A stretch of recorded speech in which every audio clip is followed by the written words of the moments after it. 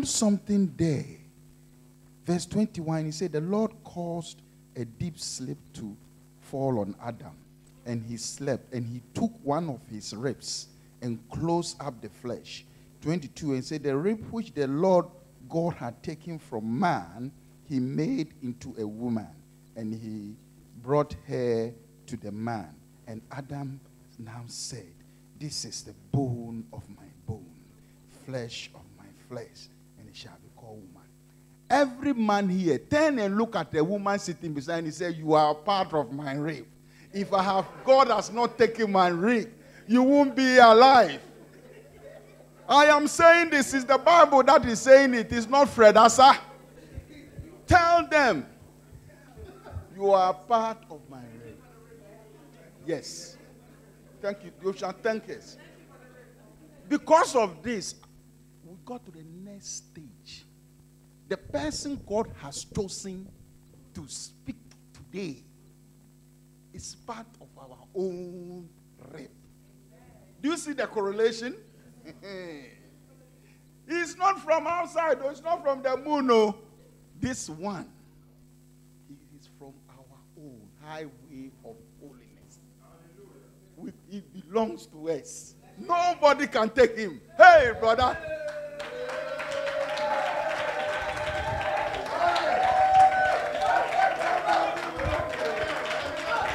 Hallelujah. Amen.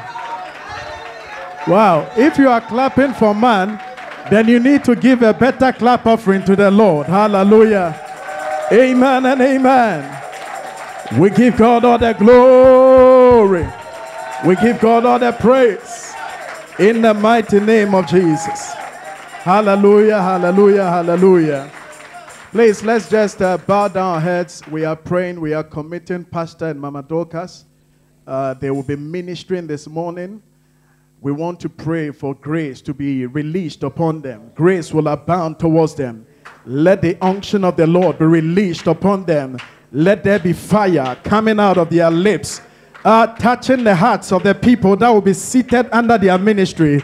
In the mighty name of Jesus, lift up your voice and begin to make declaration in the name of Jesus. In the realm of the Spirit, may God grant unto them upper hand. May God give unto them words. May the words that are given unto them be honored.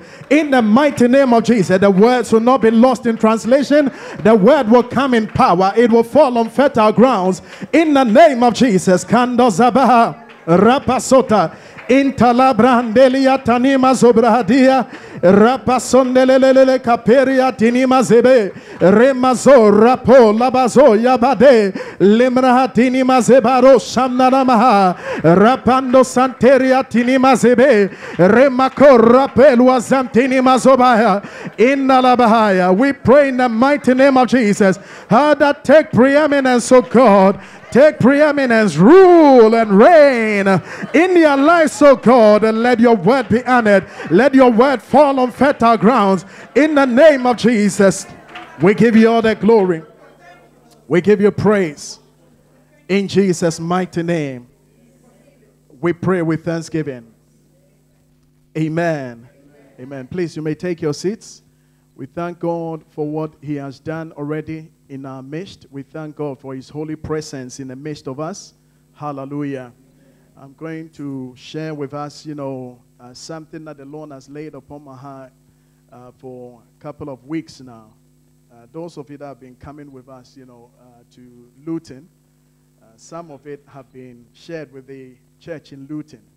So I just want us to look at this. I believe that Christianity as it is now, the focus and the agenda of Christianity in our times, in our era, in this particular generation, if you don't look at it closely, you will be veering off from what the Bible actually wants from us, how we need to live our lives as believers.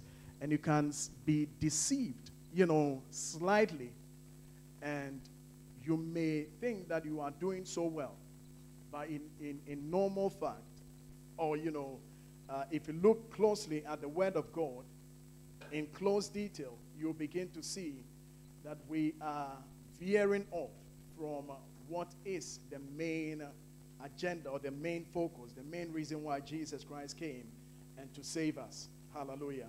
So I believe that the word is needed in our times urgently. I thank the head pastor, Mama Dorcas, for giving me the opportunity. Thank you, Mr. MC, for such a wonderful introduction. Amen. And thank you for being here. Hallelujah. Amen. Now, the woman that gave birth to me is in the house. Amen. This is the second time that I'm preaching where she is actually part of the congregation. The last time, both my parents were here. And my dad is no more. And, you know, my mom is here. I remember it was about a year and a half ago that they were here. And then, you know, I ministered over here. And most of you will remember that particular day. But most of you would have forgotten the message that I delivered on the day. But strangely enough, what I'm preaching this morning is very close to what I preached on that particular day. And we need to be very sensitive to the message that is being delivered. I don't stand here and choose to preach any word. I know I've been in church for many, many years. Most of you know now, right? I'm going gray, yeah? I've been in church for many, many years. There are messages that I can preach to either excite, entertain, to make us all feel good and all of that. But most of the time, when I'm waiting before God, the message that he delivers to me or drops within my spirit is what I spend my time trying to prepare on to share with us. Amen. The last time I spoke, when my mother was here, I spoke about eternal rewards. That message maybe wasn't liked so much by my dad. But I believe that it was a message for him and for all of us. Because at the end of the day, what happens after we have left the earth is what is important. The Bible compares our life on this particular earth as like a drop in an ocean. If you relate, you know, the lifespan that we have here, most of us will live up to 70, 80, 90. But if you compare that to eternity, life on earth is like a drop in an ocean. So what we need to focus on most of the time is how we prepare to live in eternity.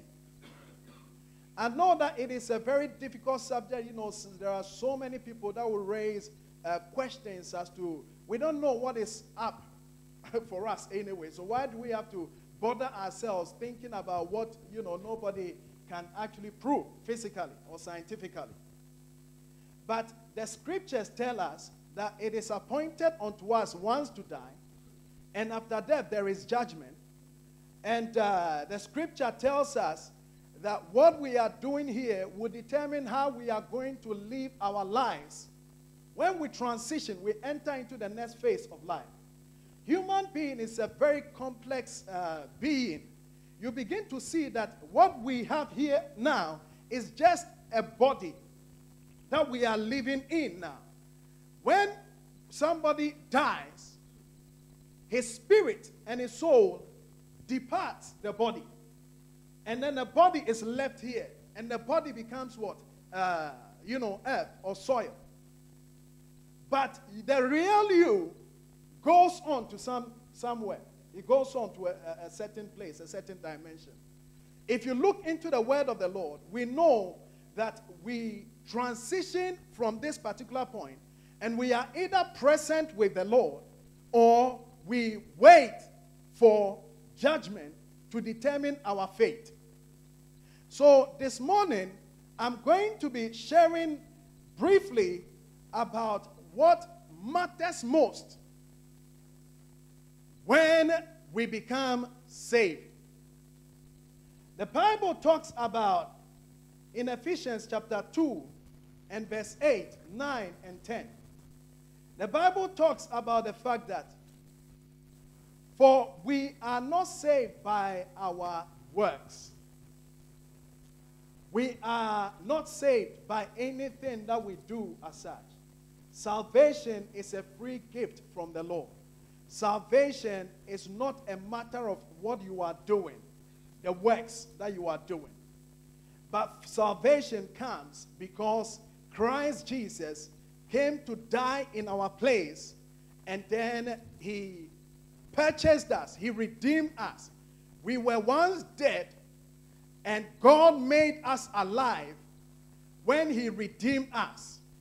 And then he made us saved. So he says that for by grace you have been saved through faith, and not of your works, lest anyone shall boast. But it is the gift of God. Verse 9. It goes on to say, not of works, lest anyone should boast. So when it comes to salvation, salvation is a free gift of God. Something that you have not done anything to get, something that has just been given unto you. Christmas is fast approaching. Some of you have already started preparing for Christmas by buying all the gifts that you are going to give to people. The people, the recipients of those gifts, they don't know, how you are suffering, to get those kind of presents and all of that. Yeah, it is a free gift of God. Now, but if you look at that particular scripture, when most of us read those scriptures, what we do is that we just stop there and we say that it is a free gift of God. There is nothing that I can do. So whatever thing that I do does not really matter. But look, the next verse begins to say why we have been saved. So we are saved by faith through Christ, but we are saved for good works. We are saved by Christ, but we are saved for good works. Amen. So him saving us was not just an end. It was a means to an end. And the end is that we will become what? His workmanship. For we are his workmanship, created in Christ Jesus for what? For good works. Yeah? So you begin to see that he places the argument side by side. He starts off by saying that it is a free gift of God. It is not by your works. But after that particular statement, he moves on to say that for we are his workmanship, created in Christ Jesus for good works, which God prepared beforehand that we should walk in them. Now, the word workmanship over there means craftsmanship, or the skill, the expertise, the dexterity with which somebody does something. I checked the dictionary, and the dictionary says that, that particular word can be used in a sentence like this. The cracks on the motorway reveals or exposes the workmanship of the people that built that particular bridge, or, that built that road. So the cracks, yeah. So when we talk about workmanship, it is when something is done, the dexterity with which it is done, the skill with which it is done, the craftsmanship, the expertise that is demonstrated is what he's talking about. For we believers are his workmanship. So in other words, if somebody wants to challenge God, or somebody wants to, argue with God and say that, hey, what is it that you, God, is making, or what is it that you have done? He has to look at us. He has to look at the believer, the Christians, the body of Christ. For we all are his workmanship. And the end result of his workmanship is that we will begin to produce good works. Hallelujah. Amen.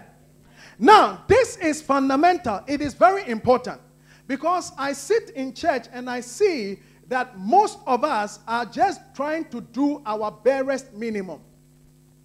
Whereas we have the opportunity to push ourselves further and do more for the kingdom of God.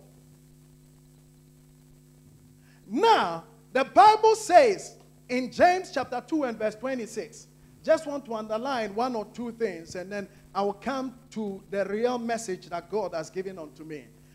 Good works is a necessary component of we being Christians, of we having been redeemed. James chapter 2 and verse 26.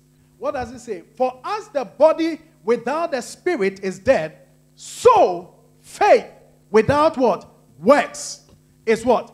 Is dead also. So when we go to funerals and then, the person, the deceased, is laid in state, we see a lifeless body that is there.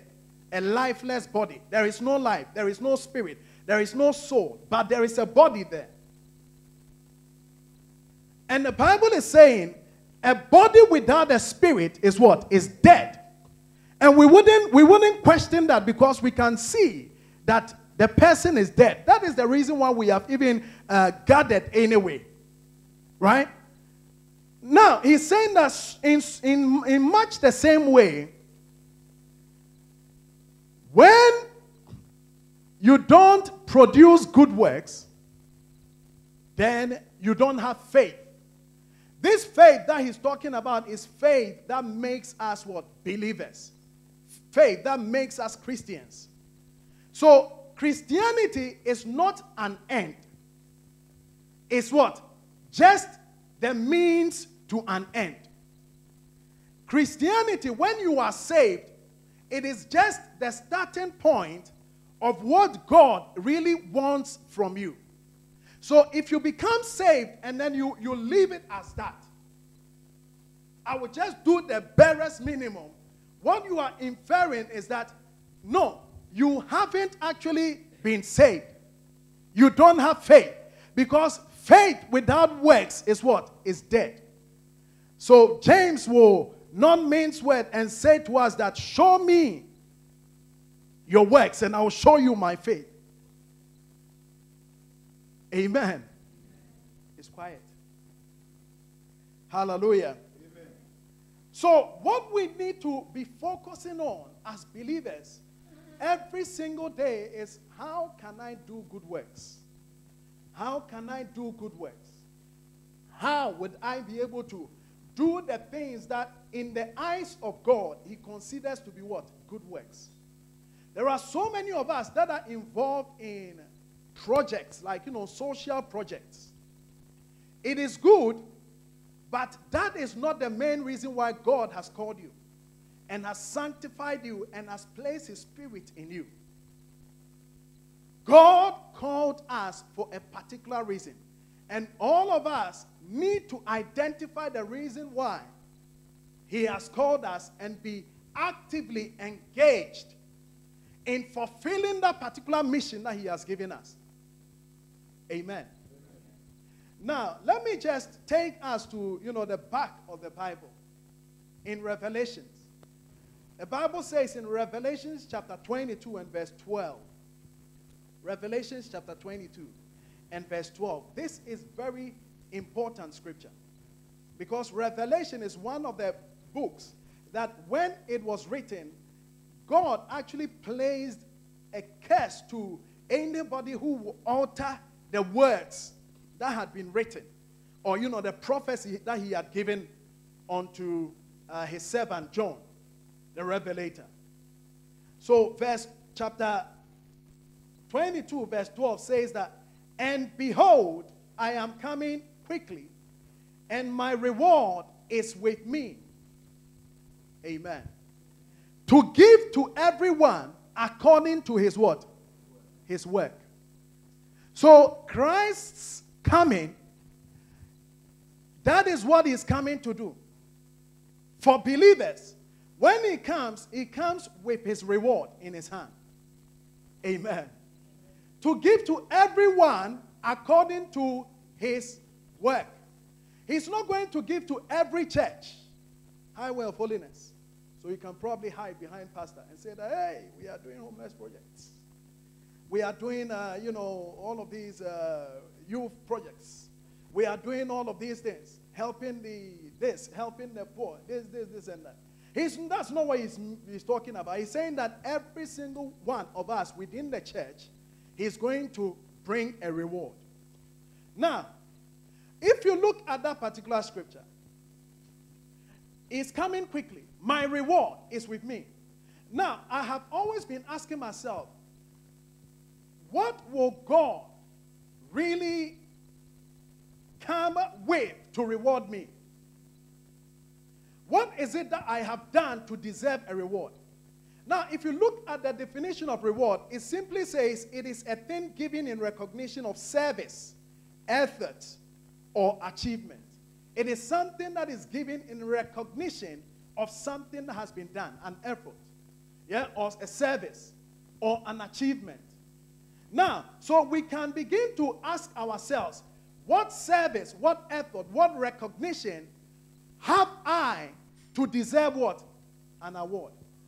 Recently, we were all celebrating in this room. I remember we were excited, jumping about, shouting, celebrating, dancing, eating, making, merrymaking, and all of that.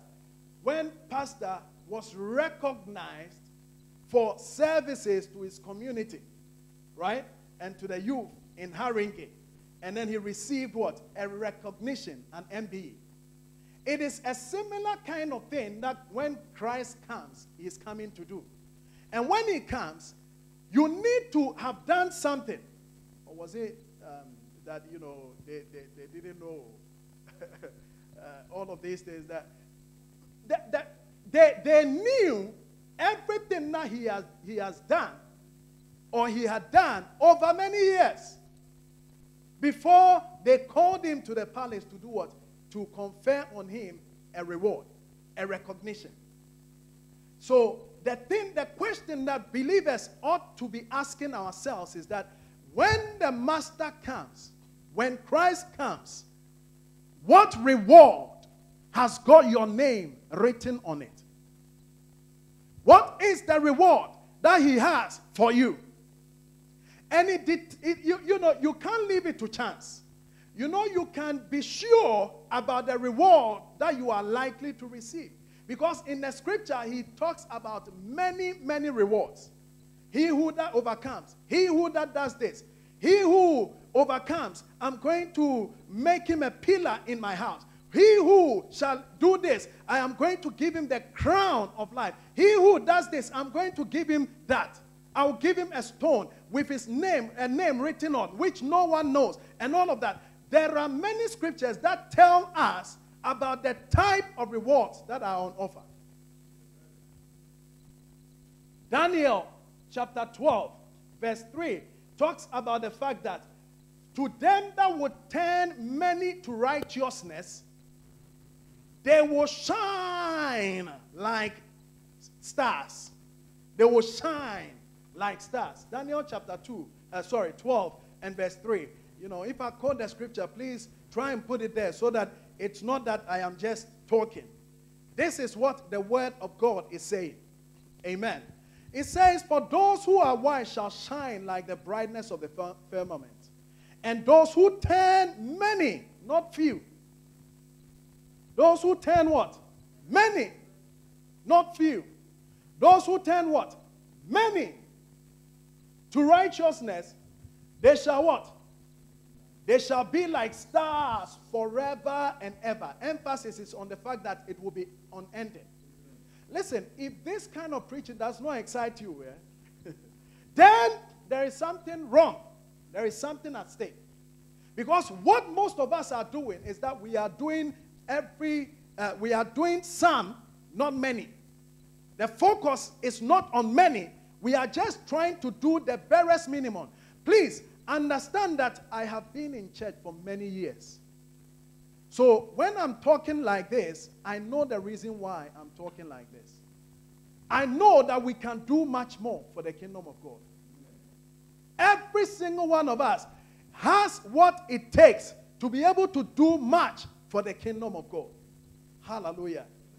Amen. Now, let's look at Revelations once we are there. Revelations chapter 14 and verse 3. There's a scripture that Pastor used recently.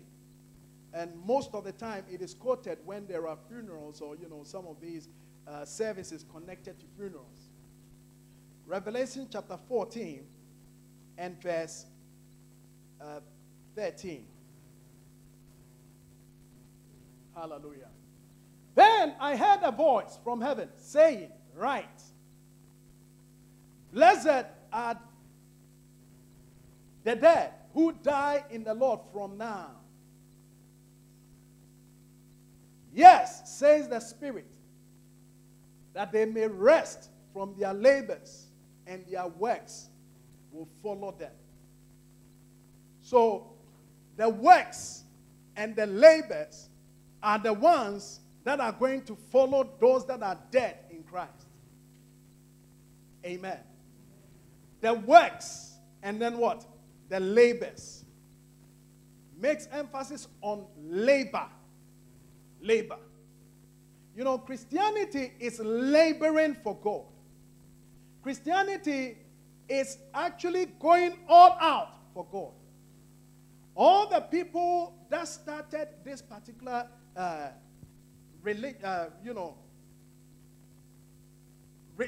religion, or whatever you want to refer to as, they labored for God. They made huge sacrifices for God. And we can also make huge sacrifices for God in our generation. Amen. We can do much more for the kingdom of God. Write these things. Blessed are the dead who die in the Lord from now on. Yes, says the Spirit, that they may rest from their labors, and their works will follow them. So when the works follow you, it is the works that is going to determine the rewards that you are going to get. Amen. You know, when you have many kids and then you go to work and you are coming home, and the kids, I'm talking about the kids that will run to meet you. There are some of these kids, when they see you, maybe they don't even want to see you in the house. So those are not the ones that I'm talking about. Yeah. I'm talking about the ones that will run, yeah, to do daddy and all of those things, yeah, yeah. If you've not experienced it, may God grant unto you. Some people have experienced it, and they are always relation that we can go back to those days. All right. Now, so you can see that the ones that are always willing to come and rush and meet you are the ones that maybe have been given a sticker at school, or they've been given a recognition, or, they have done something that is good. Anyone that has broken a glass, or, a plate, or they've caused a mess, or, something has damaged and stuff like that, the moment they hear you coming, what do? They run to hide. Now, 1 John chapter 2 and verse 28. 1 John chapter 2 and verse 28.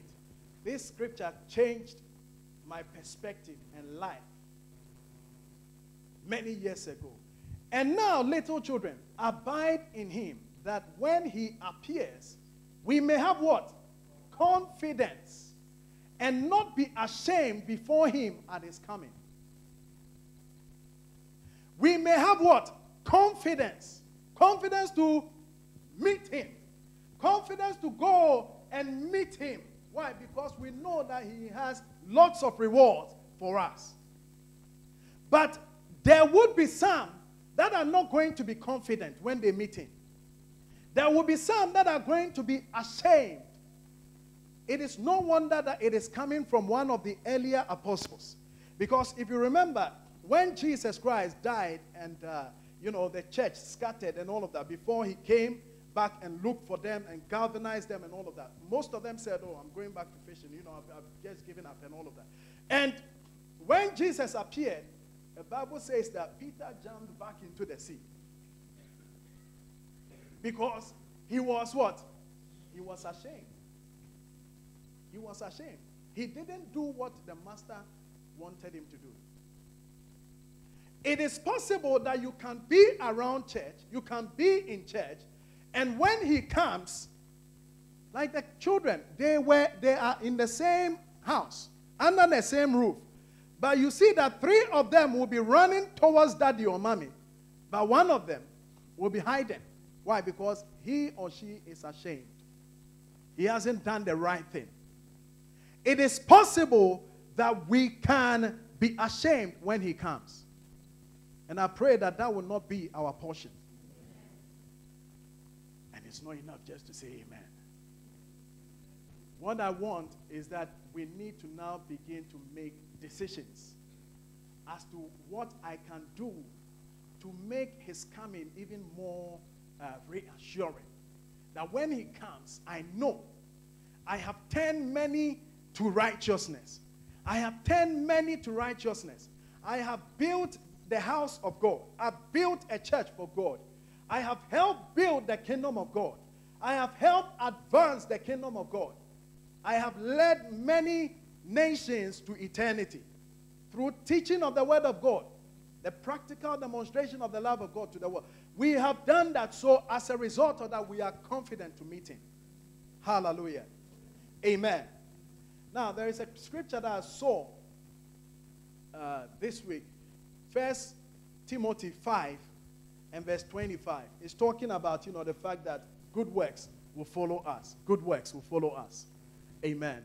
Good works will follow us. 1 Timothy chapter 5 and verse 25. Are we there?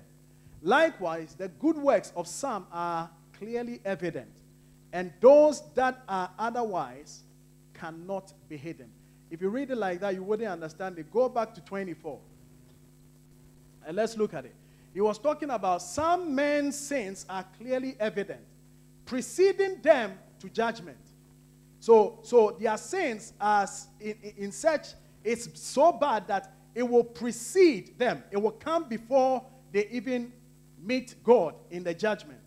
But those of some men, those of some men follow later.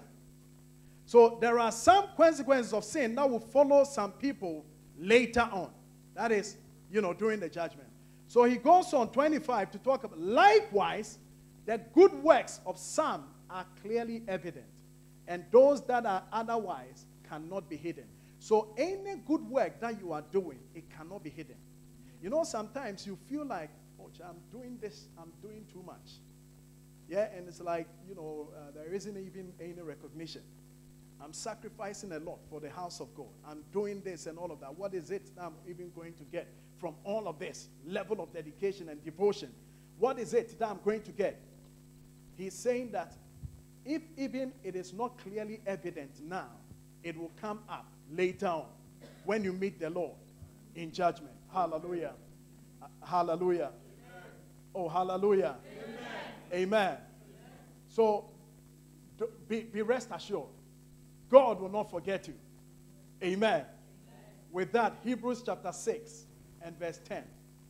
Hebrews chapter 6 and verse 10. I want to read it from the NLT, New Living Translation. For God is not unjust. Can we all say that together? For God is not unjust. Let's say it again. For God is not unjust. Amen. He will not forget how hard you have worked for him and how you have shown your love to him by caring for other believers as you still do. Oh, hallelujah. Amen. Amen. He will not forget how hard you have worked for him and how you have shown your love to him by caring for other believers as you still do. Amen. How hard you have worked. You can work, but you wouldn't work hard. Or if you don't know, go to the workplace and see. Some people just go there, when others are working, they begin to call them names. You are not going to work and I'm willing to work. Leave me to work, isn't it? Why are you calling me names and all of that? Yeah, you know, isn't it? Nana, don't you know? Yeah. Amen. So he's saying that he is not unjust to forget how hard you have worked for him. Amen.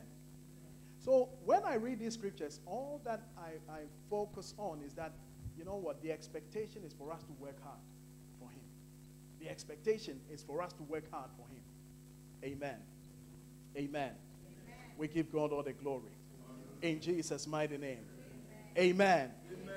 Now, let's look at this scripture quickly. 1 Corinthians chapter 3. 1 Corinthians chapter 3.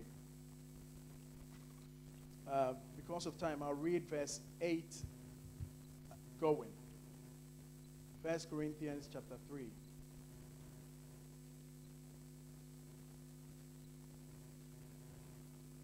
So, there was kind of a division in the church in Corinth. And the Bible says that some of them were saying we are for Paul, and others were saying that we are for Apollos, and all of that. So Paul was writing to them and saying that it is, you know, we are just mere vessels that are being used by God. Then from verse 8, he says, now he who plants and he who waters are one, and each one will receive his own reward according to his own what? Labor. Each one will receive his own reward according to his own labor. You know, the emphasis is on reward and then labor. When you labor for God, you are guaranteed what? A reward. When you don't labor for God, you are not guaranteed a reward. Now, let's move on. Verse 9. Verse 9 says that, for we are God's fellow workers. You are God's field. You are God's building. According to the grace of God, which was given to me as a wise master builder, I laid the foundation and another builds on it. But let each one take heed how he builds on it. For no other foundation can anyone lay than that which is laid, which is Christ Jesus. Now, if anyone builds on this foundation with gold, silver, precious stones, wood, hay, and straw, each one's work will become clear, for the day, which is the judgment day, will declare it, because it will be revealed by fire. And the fire will test each one's work of what sort it is of. If anyone's work which he has built on it endures, he will receive a reward. And if anyone's work is burnt, he will suffer loss. But he himself will be saved, yet so as through fire. Amen. So as through fire is what he's talking about over there, that people are going to feel ashamed. And this level of being ashamed is going to be forever. Because when you see people actually receiving crowns and crowns and crowns, and they are given what you were entitled for, or you were entitled to, you know, when you don't receive it, God will give it to somebody else. He will give it to others that labored for him. Yeah? You want me to prove that? You want me to prove that? Okay, let's go to Matthew. Let's go to Matthew chapter 25. Let's go to Matthew chapter 25. And verse, let's read from verse 21, I believe. Matthew chapter 25. And from verse 21. He talks about the parable of the talents. So, okay, let me read from verse 20. It says, so he who received 5 talents came and brought 5 other talents, saying, Lord, you delivered to me 5 talents. Look, I have gained 5 more talents besides them.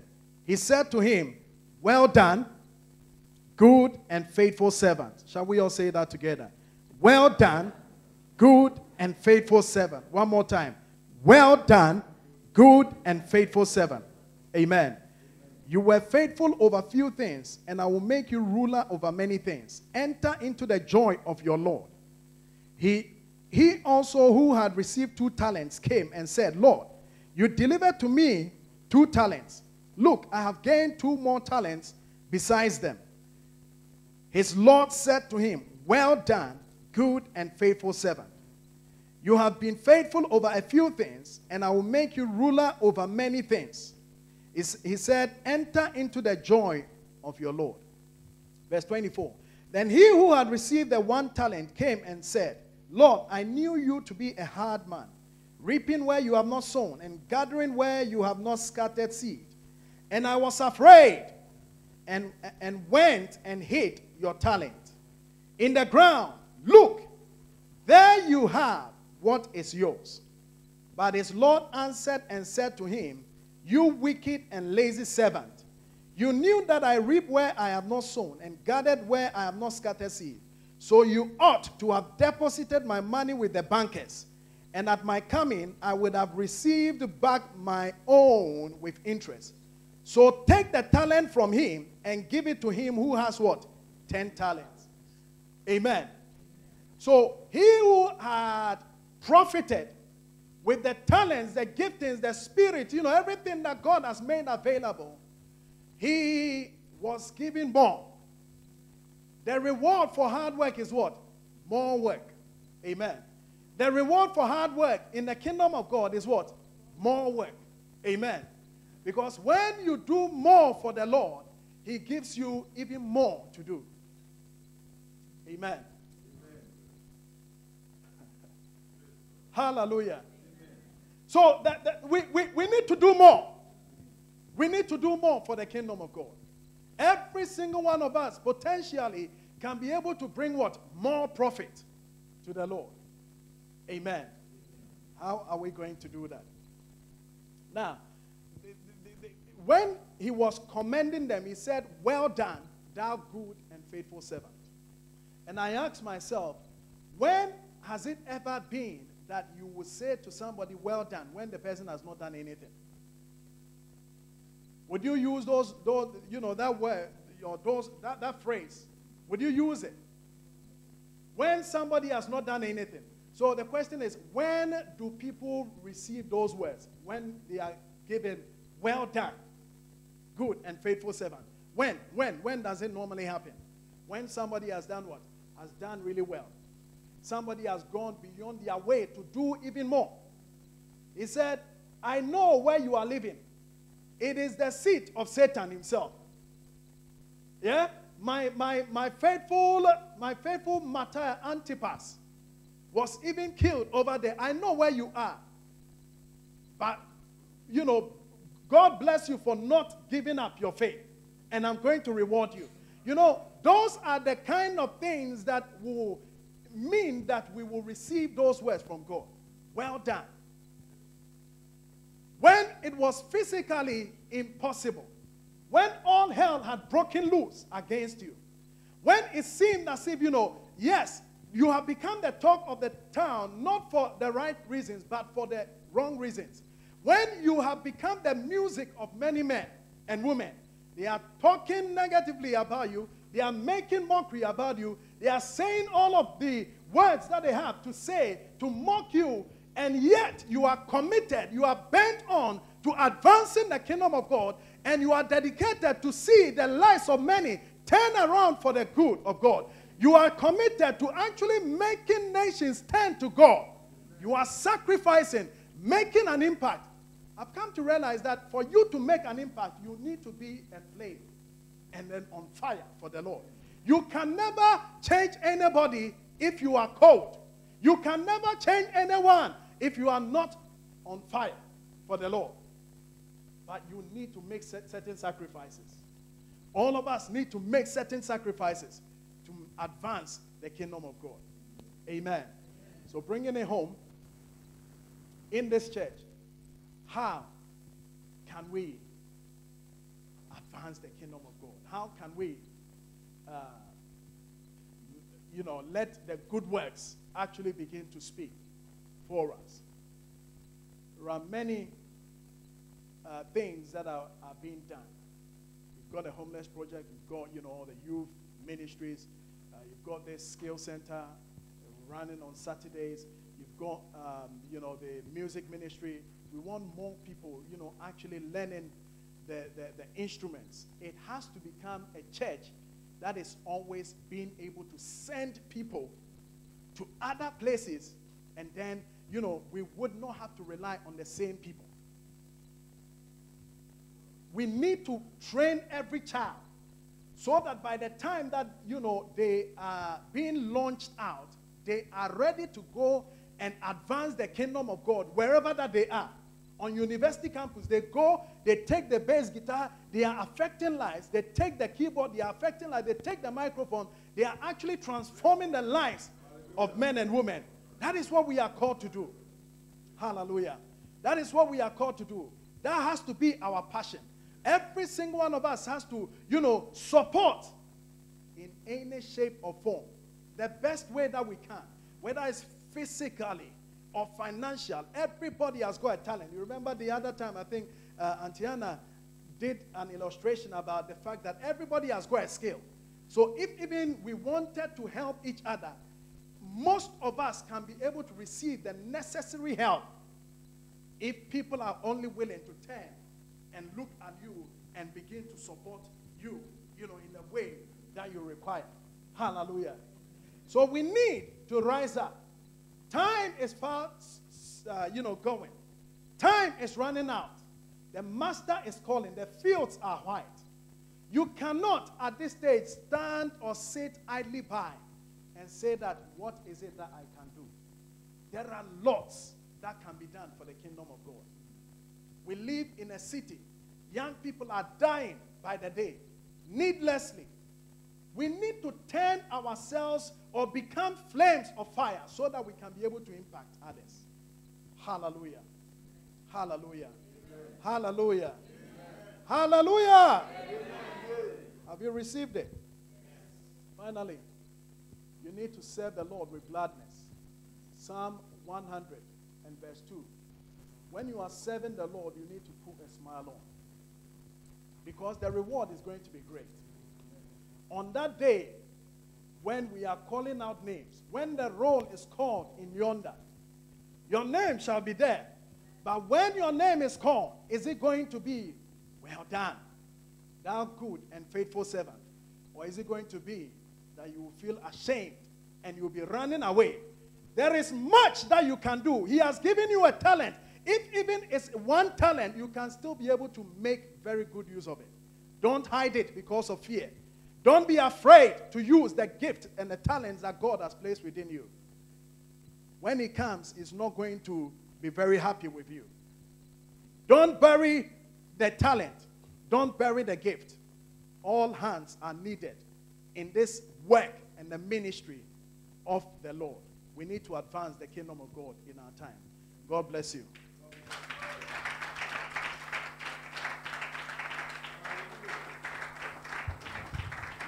I said it. I said this one is highway made. It's highway made. Pastor, thank you. When the roll is called up yonder, when the roll is called up yonder, when the roll is called up yonder, when the roll is called up yonder, I'll be there. I'll be there.